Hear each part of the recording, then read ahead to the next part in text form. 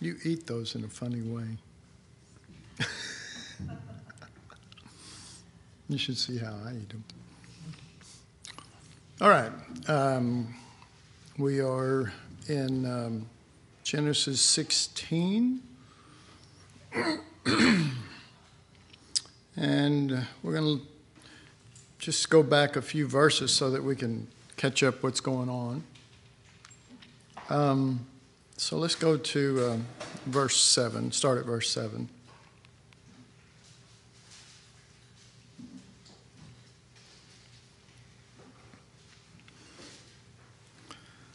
And the angel of the Lord found her, and the her here is Hagar, by a fountain of water in the wilderness, by the fountain in the way to Shur. And he said, Hagar, Sarah's maid, whence comest thou, and whither wilt thou go? And she said, I flee from the face of my mistress Sarah. And we have discussed that she ran because of oppression, and oppression can happen in a lot of different ways, but she ran because it was just really hard living there in that situation with Sarah. And again, remember that really Hagar was the one who kind of started it. But Hagar is not the one who's supposed to be the seed bearer, the one who's going to bring forth the seed. See, God looks at things a little differently there. And then Sarah reacts by being very oppressive. I think probably Hagar, there was some mocking or whatever that caused jealousy, but with Sarah, there arose this spirit that she was oppressing her, and we looked at a lot of different examples of that in the scriptures where the same word was used. Israel in Egypt, and they were being oppressed by the Egyptians with hard bondage. And so she ran. And this says the angel of the Lord, but before we get done, we're going to find out it's the Lord.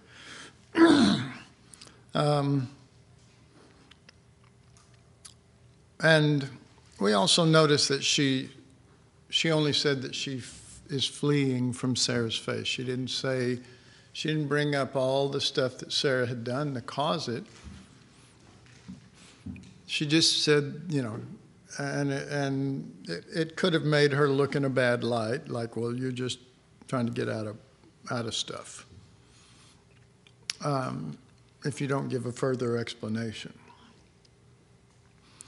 Sometimes the devil or our flesh wants to give a further explanation so we can look better.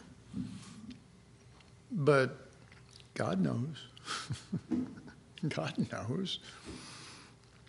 So,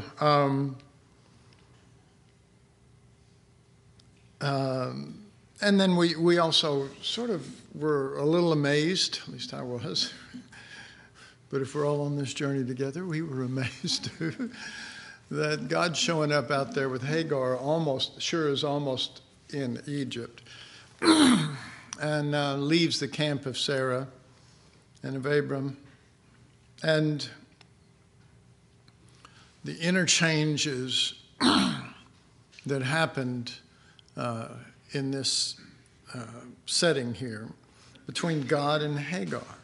And I've mentioned those. I think probably I'll get into it a little later, more because as we go on in the scriptures, we're going to see that there's some real things that are going on between Hagar and God.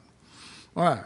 So, verse 9, and the angel of the Lord said unto her, return to thy mistress and submit thyself under her, it says hands, but in reality he knows that it is her oppressive hands. Amen? All right. So did Hagar. She knew that's what that meant. Okay, that's a hard thing to ask. Doesn't it seem a little funny that he would say, go do that, but she's not going to bring forth the promised seed? It's like, well, why? Why? Yes. Good question you ask. Thank you. Thank you all for asking that one. Why would he ask her to go back? Not just go back,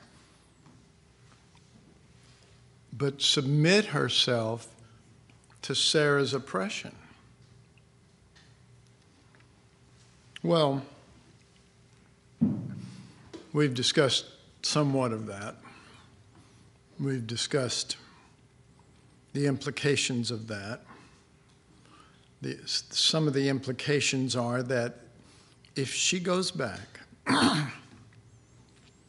and does this thing because God asked her to, then that would be grounds for God to move on a certain front. Some of you may or may not, but see, we haven't really got to that yet, so we'll explain it more as we go.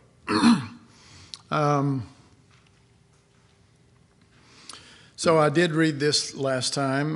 The reply from God's messenger could make it sound as if God was on Sarah's side. He tells Hagar to return and to bear the suffering that Sarah dishes out, suffer by her hand.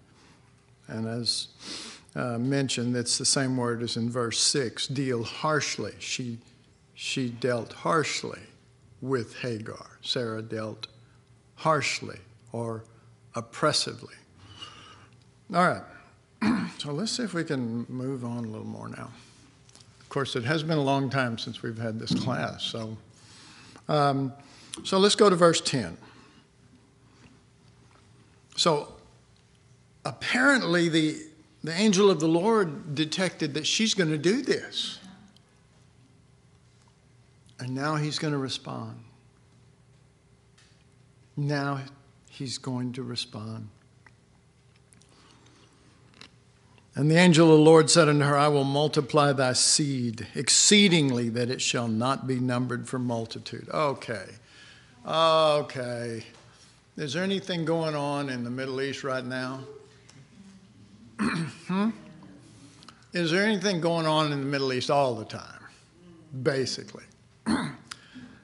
So why is God not thinking?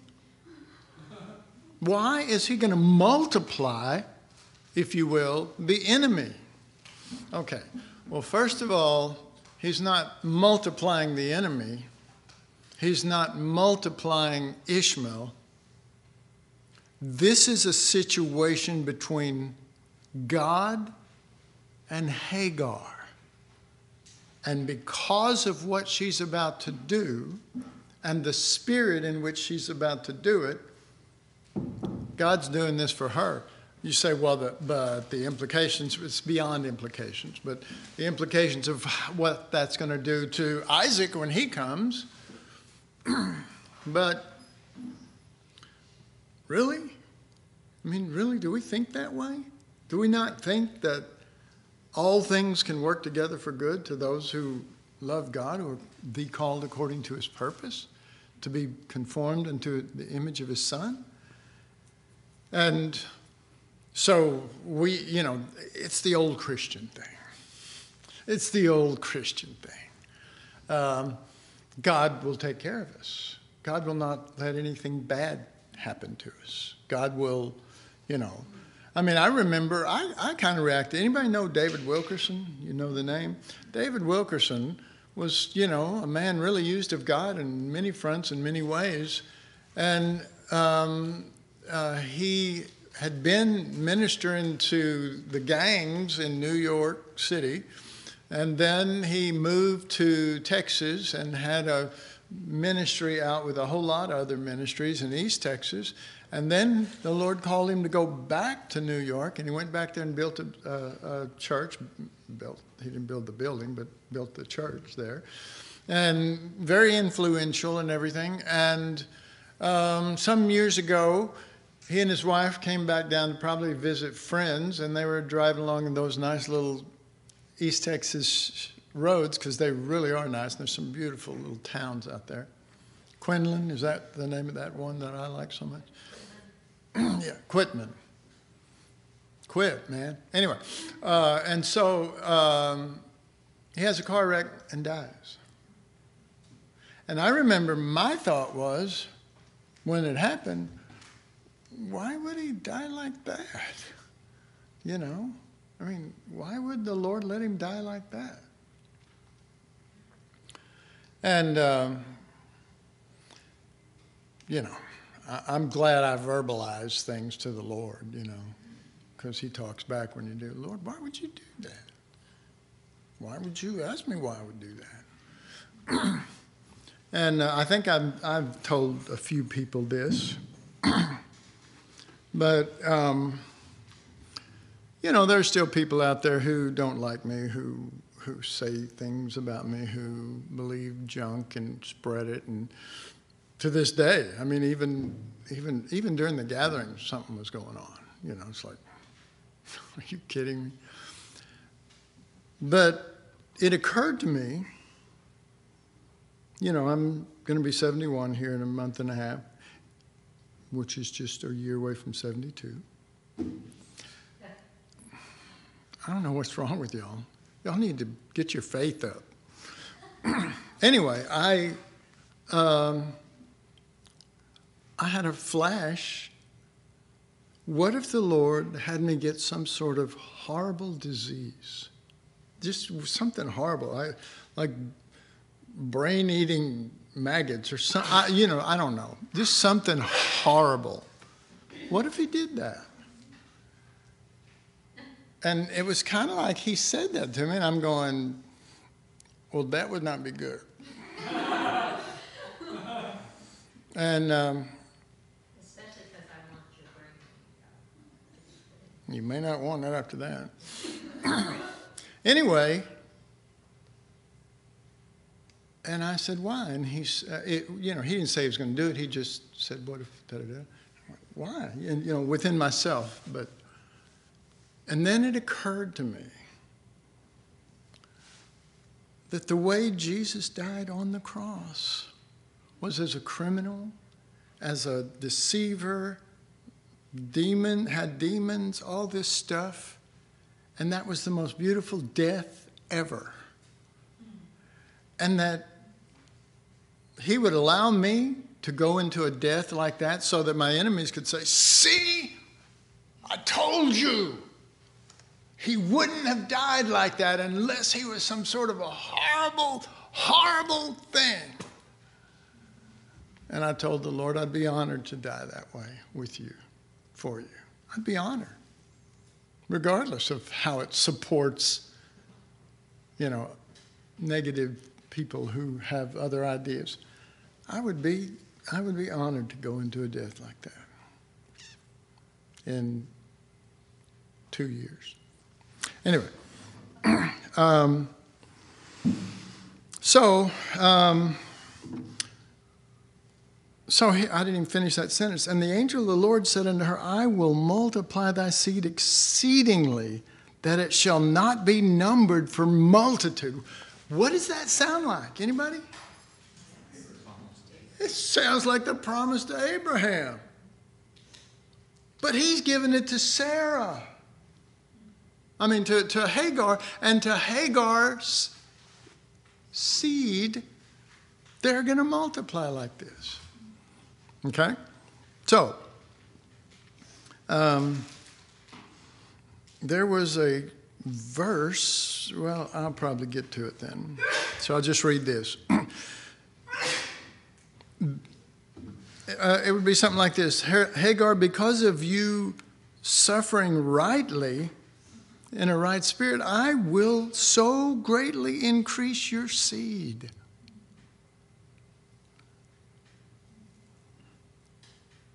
I wrote, it sounds eerily similar to the promises God made to Abram. God speaks these words to Abram, Isaac, and Jacob, but to no one else, except Hagar. I mean, come on. That's kind of earth-shattering, and it gets worse. it gets better. You know, it does. It gets better. So everyone else gets the promise secondhand except Hagar. You know, God called her by her name. Remember, that was a big deal.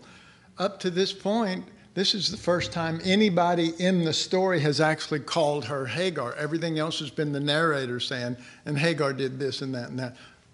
But now, God calls her by her name. God called her by her name and spoke it directly to her. Well, what would that be like? Well, it depends on what he's got to say. I mean, if you're thinking, gosh, I'd like that to happen. You want God to speak directly to you, Chris? Sure. Even if he's mad? Come on, buddy. Come on. Amen. In Genesis, only 3 women heard directly from God's mouth. Eve, Sarah, and Hagar. And you're right for that, see. In the first 2 cases, it was God basically rebuking them. Eve and Sarah. So you laughed? Anybody remember that in the story? And Eve, you know,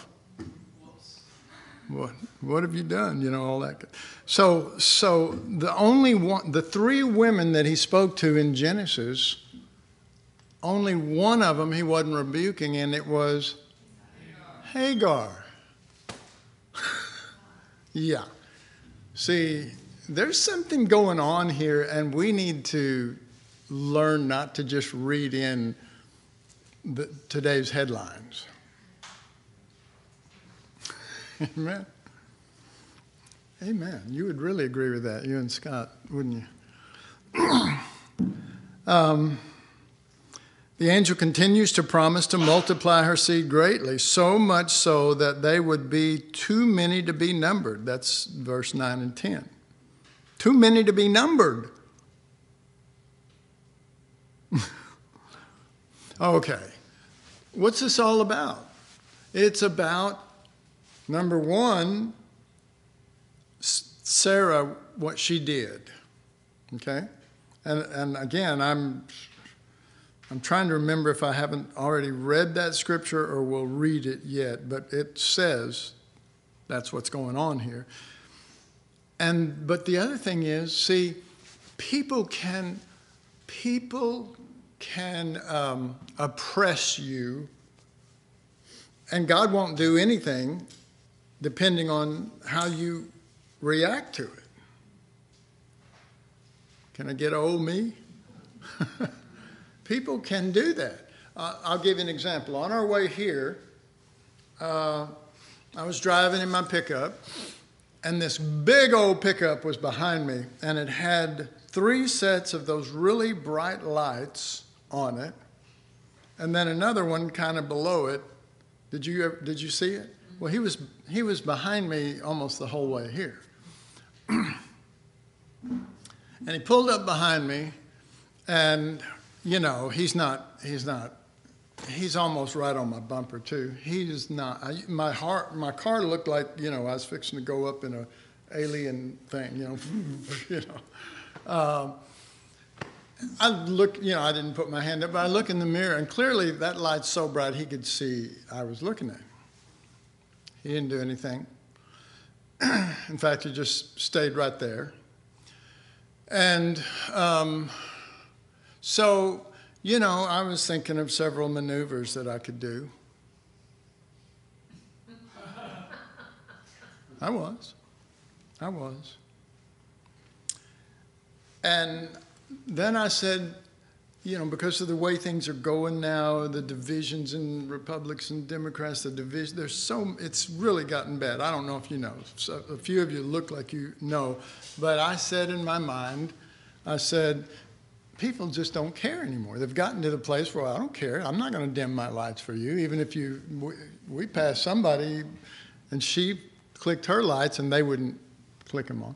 People just don't care anymore. And when I said that, I went, oh, okay, people just don't care. So it was like, that's the way they are.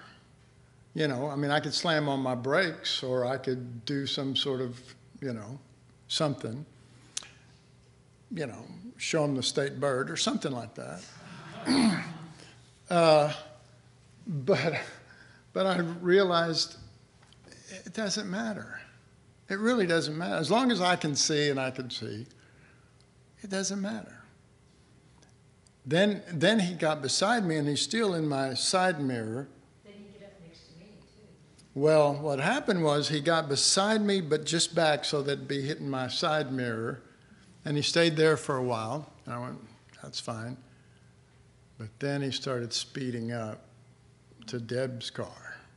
And I went, okay, we can't do this. So I sped up and was trying to block him from getting anywhere near you. I don't know if you noticed me doing that, but I was trying to keep him off of you. Shine on me, dude, I don't care, But she has a hard time with glare and stuff like that.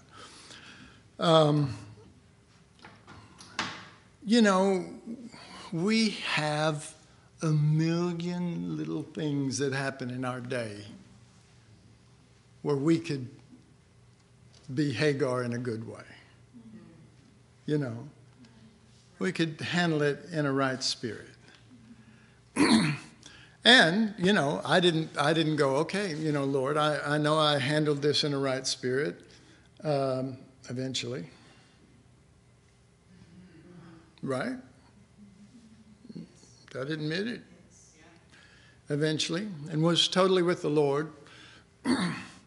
But I didn't go, okay, now, Lord, when we get up to 35 and we go to the service road to get to the church, he's going to be getting on the freeway, which he did, and have him flip that big old truck and just, no, I didn't think that. I didn't want that. That's going to happen to me. You know what I mean? Do unto others what you want to do unto you. Oh, I want to flip my truck and, die in a thing where I'm all mangled and stuff and hung on a cross and everybody going, see, I told you. Whatever. So there's a huge thing to this. I keep talking about it, but we're trying to get there. But there's a huge repercussion back to Sarah on this. These many seeds are many individual Ishmaelites. But see, he's not blessing Ishmael like that, in that sense. Not now, not really. He's taking care of Hagar because of the spirit that she had. He's leaving Abraham and Sarah's camp and he's coming to Hagar. He comes to Hagar and he first one calls her by her name in the Bible. He promises her, and we say, well, that's not really thinking this through, Lord, because of all the stuff that's going to be happening. You have foreknowledge. You need to check out the future. You know what? He's not checking all that stuff out. He's doing what's in him. Amen? He's just doing, this is what's in him and he's going to do it. And we can go, well, this is, if I was God, that's why you're not God, okay? There's a reason you're not God.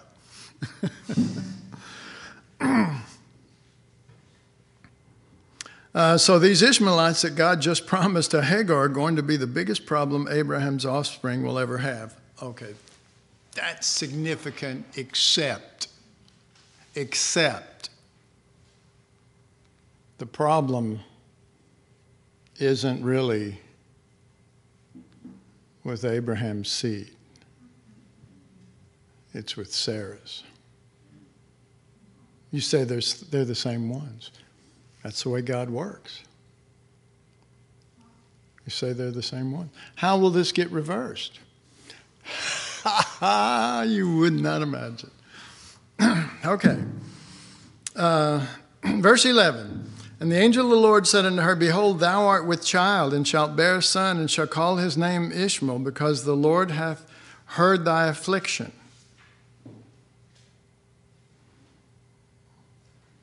Okay, I'm not sure down here. I think I've already said this, but Ishmael means what? God hears. And I said sometime back that we call him Ishmael.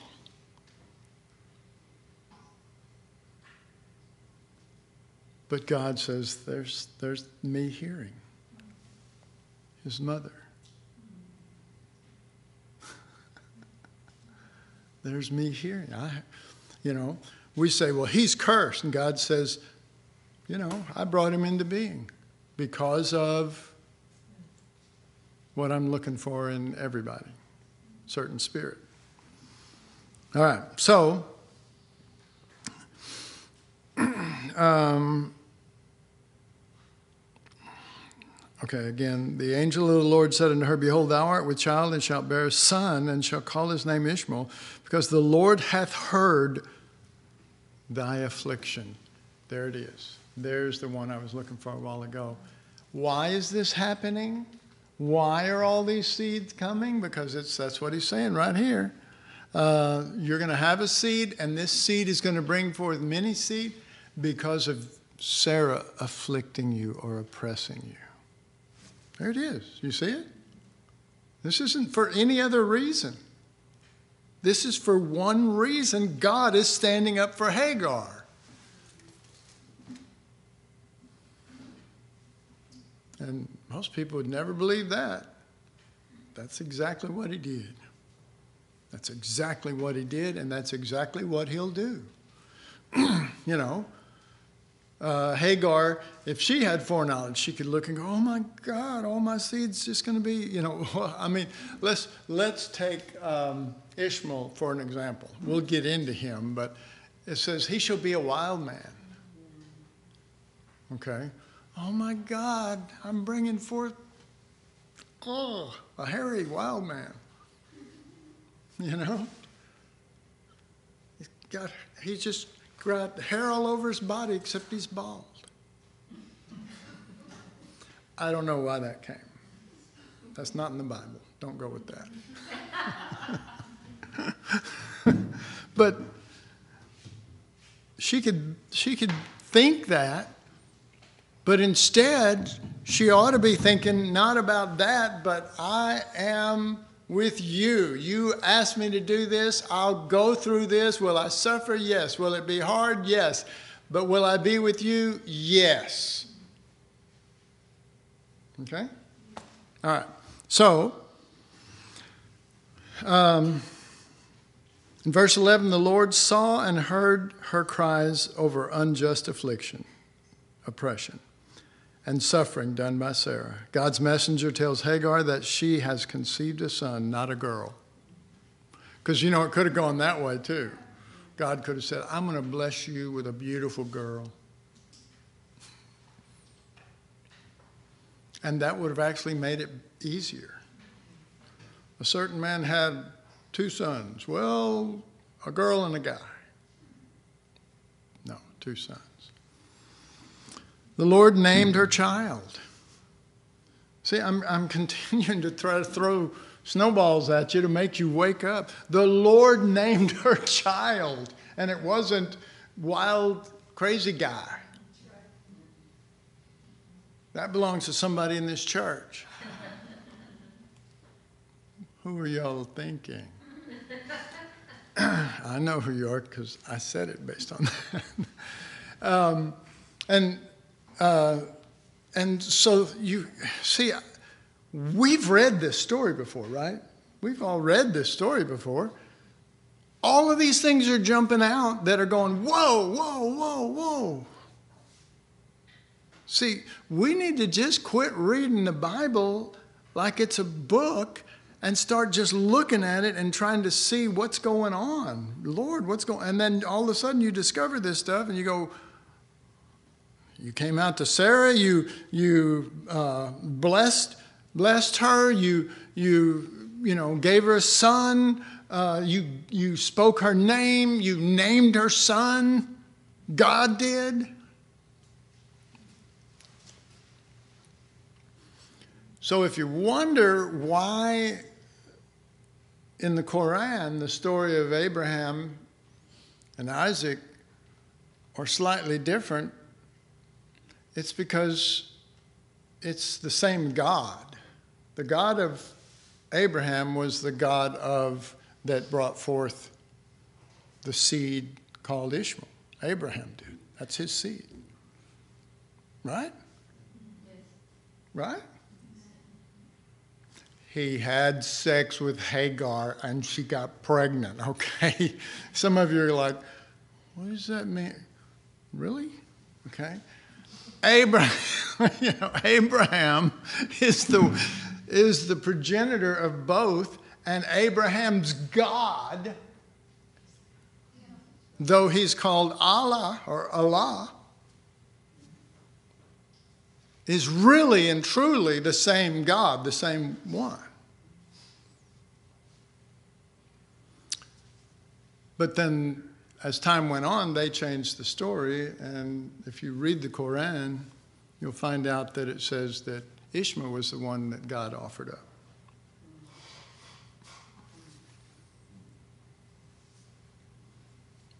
Nice try. All right, so when, again, we say, Ishmael, or we say the name Ishmael, and God says, I hear. I hear. That's all he gets out of it, because he named him. I want you to know that I hear in your oppression when you respond with the right spirit. I hear. Okay? God is the one who named him that. It is usually the father that names the child.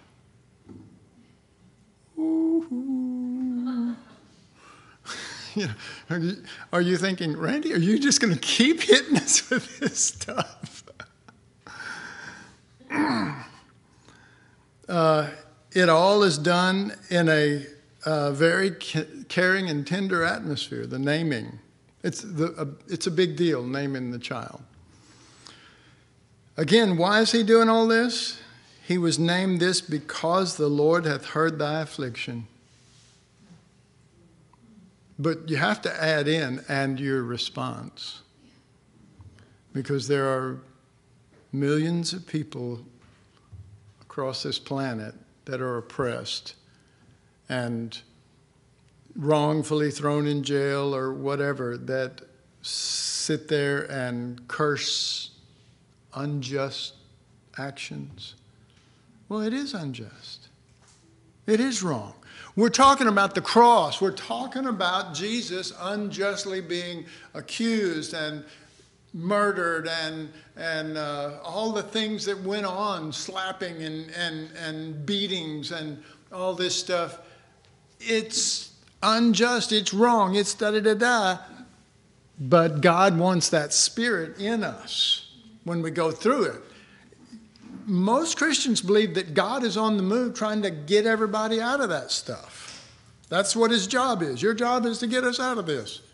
You know, this is wrong. This is bad. This is unjust. Move, Lord. And he's going, I would like to move in you, but no, you're not going to let me. You're going to just always want to escape. I want to escape. Who does that sound like? Israel coming out of Egypt instead of the firstborn. God didn't, the lamb didn't die for Israel who just wanted to be delivered. Y'all remember all that? He didn't die for them. He died for the firstborn. And he said, you know, I'm going to go through it. I'm going to kill all the firstborn of Egypt. But he said, I'm going to kill all the firstborn of Egypt, but you better put some blood on your doorpost or you'll be included in it. Right? When I see the blood, I will pass over, but get ready. I will pass over what? I will pass over the firstborn. Oh, Oh my gosh, that's the name of this class. It's the firstborn. I've always wanted to do this. Anyway, I don't know what's wrong with me. So in Egypt and coming out of Egypt, we get that picture. We see it. We see it. It changes us. We see, as it were, two streams flowing out. Not that it happened physically. We see two streams, a river of God, a river that is meant to go to the promised land and meant to spread. A river that has one small stream, and it's called the Firstborn. And the other larger stream is called Israel. And Israel didn't change. They continually, you check it out. I dare you to follow it out all the way through. They constantly wanted deliverance. And the firstborn, at least they were supposed to have understood, because it's after the image of the firstborn, which we're supposed to be after the image of, right? Where's that at in this New Testament? Romans 8. That we might be conformed to the image of the Son, that he might be the firstborn among many. All right, so there's a spirit going on here, and there's an understanding, and maybe we don't understand it all. Maybe we don't have the mind of Christ. Maybe we're just a book learner. Maybe we're just a Christian. Maybe we're all these things, and we don't have it. Why don't we go ahead? Go. It's like if there were two streams flowing out and I was over here and I just want to get deliverance from everything thing, and I felt like God would, in fact, I may not know. I don't know, but I'm gonna walk over here and get in the line with the firstborn. Because I want to know what's going on in his heart, because it's born, it's his, it's out from God. This over here is just his hand doing something for me. This is the life flow of him. And so I'm risking stepping out from over here, because I don't know, and I've never been that way. But the Lord speaks, and I hear stuff, and it really does touch me, and doggone it, I'm fixing to do it. And they're probably going to stone me because I don't really belong over there. But you get over there, and if you want the Son, what do you think the Father's going to do? Stone you? No. Will he give you a stone? Will he give you a scorpion? He'll give you the Holy Spirit. My God, my God. I mean, he is wholly given to revealing Christ in you. I mean, embrace the Holy Spirit. And I don't mean charismatically. I mean, to do what Jesus said he would do.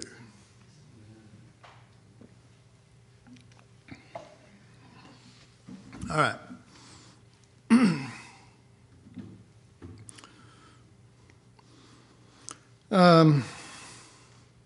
Again, why is he doing all this? He was named this because the Lord had heard thy affliction. He heard. For the Lord has given heed to your harsh treatment. Your affliction. God is that way for those who cry out to him in their affliction. He will hear. This is the way he is regardless of who and how bad the person is. Consider Manasseh. But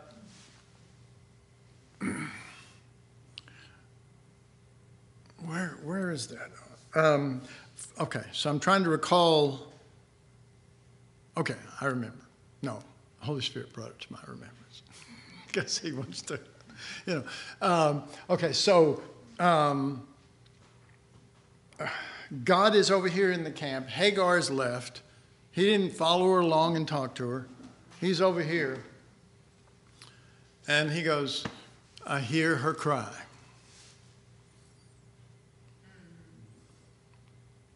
So he goes, I'm going to go check it out.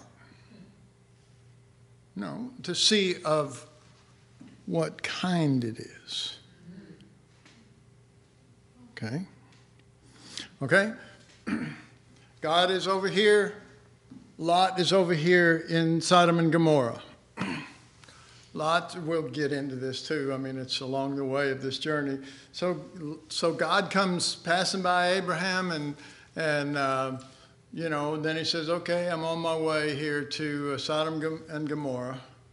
And he said something like this. It's very close.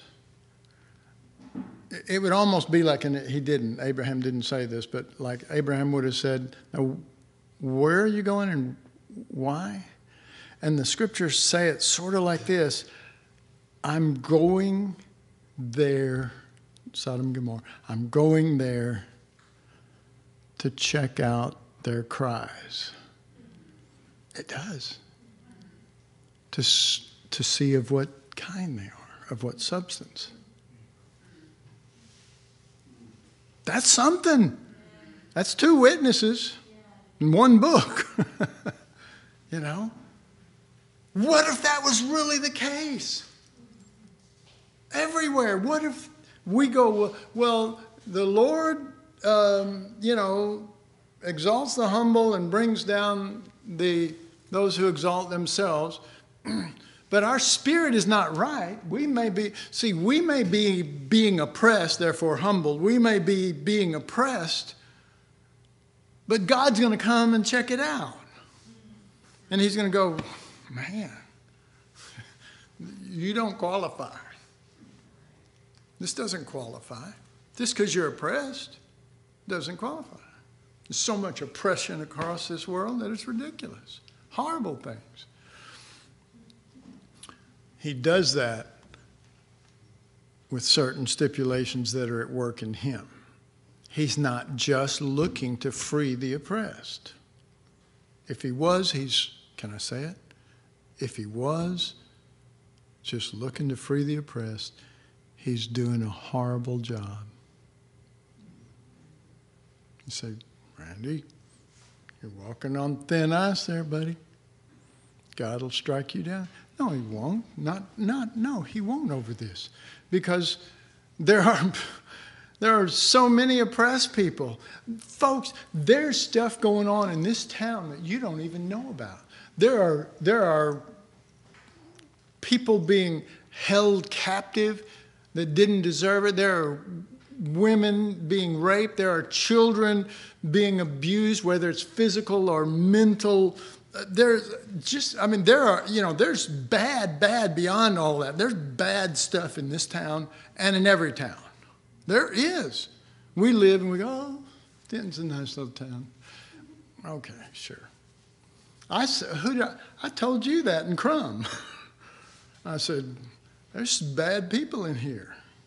Because there are. We want to believe they're not. Have you ever watched any of those shows where it's like somebody murdered somebody and it's a show and they've developed it, but they start and they tell you this happened on April 7th in 2012, and I'm going, I was around then. And then you see the next one. This happened. It's almost like I could get a calendar and start and they don't even show all of everything that's going down. You understand? And just start marking off and going, every day of my life, horrible stuff's going on. Now you say, Randy, you're really depressing me.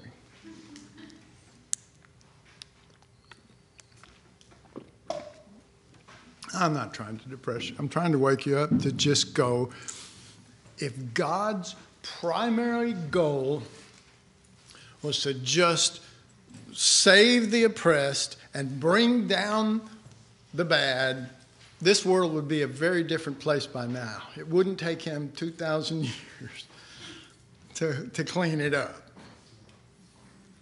He's looking for a certain way to react in these things. And we understand that to be his son, the Lamb. We understand that. But God's trying to show us here. I mean, while this story actually happened, it's still a shadow. You say, well, what? Yeah, that's what Paul said in Galatians. He said Abraham had two sons, and they represent two covenants. And this is a what? Allegory. This is an allegory. You're going, Abraham's just an allegory? You know? Because we're wanting something more out of it. He's talking about his son. He's always talking about his son. I'm sorry, he's focused. We're not. We're not. Okay.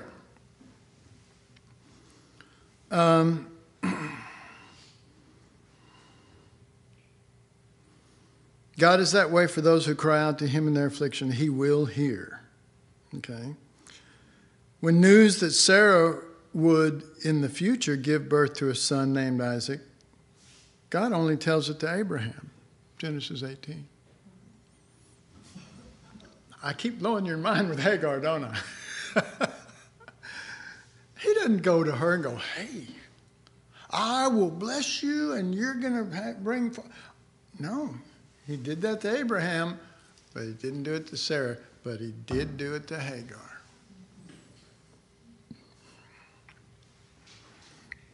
Got to be careful who you judge and who you don't.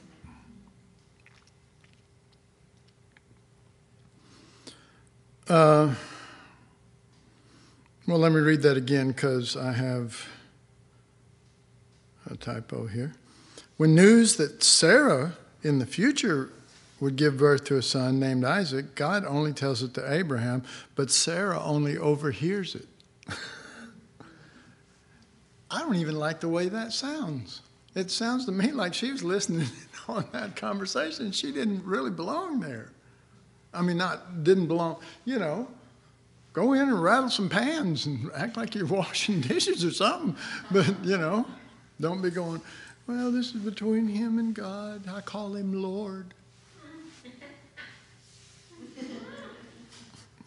And God's going, I'm not going to tell her. I know she's listening. And he says that to her.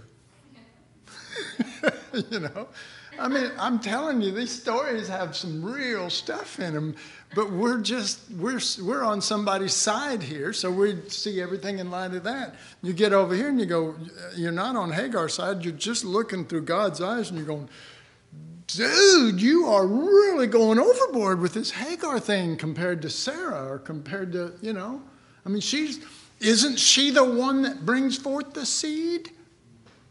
Yes. But she's not the seed.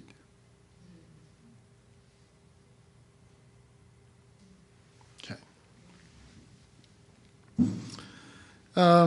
In other words, the Lord did not tell Sarah directly. However, God did tell it directly to Hagar. Where are we at here? I think I will stop because I always go a little further than I should. And then Kelly has to beat you harder and faster than she wants to.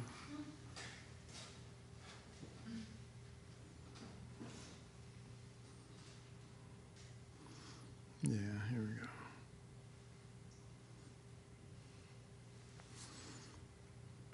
Well, I felt like we made some real progress here because we only did one verse, 2 verses. But how full are they? How full and how shocking and how, here's the deal. Maybe, okay, I'm imagining a guy who works with electricity. Robert, you work with electricity. So I'm imagining a guy like that, but not Robert. And he's working with it, goes, and then, 2 weeks from then he's working with it, man, and he just does it all the time. After a while he goes, well, I kind of like it. I like being shocked, You say, what is your point? I think you could get to a place where you like being shocked by what I share. Wouldn't it be better if God shocked you? Wouldn't it? And that you just reading all the time, you go, wow, wow, wow, wow, wow. And you're going, why does Randy get to have all the fun? You know what I'm saying? No, I'll close with this. Right. When I was in Bible school, there was a man, most of you know him, there was a man who was one of my teachers, and he really did know the Lord, and he really shared the Lord. And I remember sitting there as a 22-year-old, I guess, 23, 21-year-old, I don't know. I remember sitting there listening, class after class, day after day, week after week, and he just poured forth the living Christ. The emphasis was perfect. Everything about it in that sense was the Lord. I knew it was the Lord. It's the Lord. It's the Lord. I'm getting the Lord. And I remember coming to a point where I said, I just got jealous. And I told the Lord, I said, I'm jealous. I'm jealous. I want to get the Lord that way. I want him. I want him that way. And I'm not going to give up, because we can go, well, you're just an early 20s dude. And he's still not that much older than me. And he's been seasoned in this all the way through Berean or whatever. And I don't care. I want you. I want you like this. I really want you. I want to know you. I want to breathe you. When I read the scriptures, maybe God answered some of those prayers. Because I said stuff like, when I read the scriptures, I want it to jump out of the page on me and be what is really there instead of what I see in it. And every time after that, when I would hear him preach, I go, Lord, there it is. I want that, And, there was some more humility to it than that. But there was that. There was that. It's like, look, I'm not going to be happy until I get that relationship where I can read the Word and it just be the living Word, not the living Bible, the living Word. Come on. Amen. Somebody pray that real quick for everybody.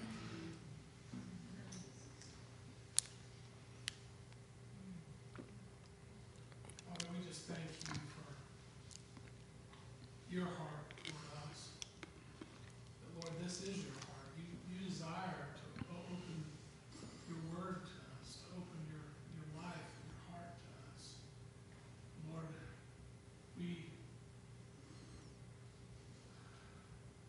we want that also, Lord. We know that there's stuff that hinders us, and our mouths will say one thing and then our lives will say another.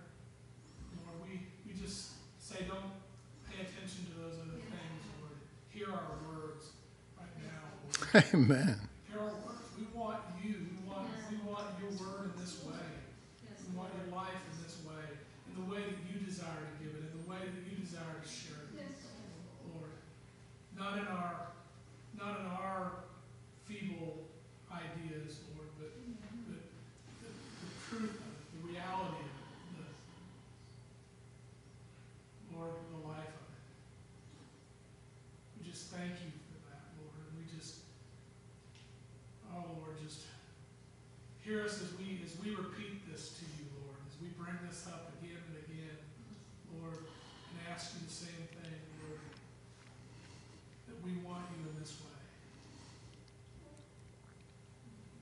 Thank you, Jesus. Thank you, Father. In Jesus'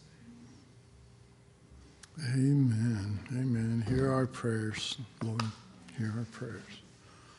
Okay, we got a little time for break, and then Kelly's going to bring the lash.